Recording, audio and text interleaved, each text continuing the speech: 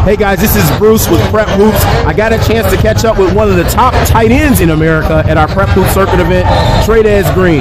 Trey Dez, I know you've had a lot of interest. Can you just talk about some of the schools that have reached out to you for both football and basketball? Texas A&M, Grambling, Purdue, LSU in Houston, in Arkansas. This all football. And LSU, Houston, ULM, Southern, and Grambling, Illinois for basketball. How has your football experience helped you as a basketball player and vice versa? My football experience has been as a basketball player. It was really easy during the football. And they just throw it up, I can go get it like a rebound. So it helped me with my body contact. Like if I drive down the lane, I'm dunking. And finally, you guys just played in a really, really tough game. Can you talk a little bit about your experience this weekend on the Prep Hoop Circuit? It's a lot of competition.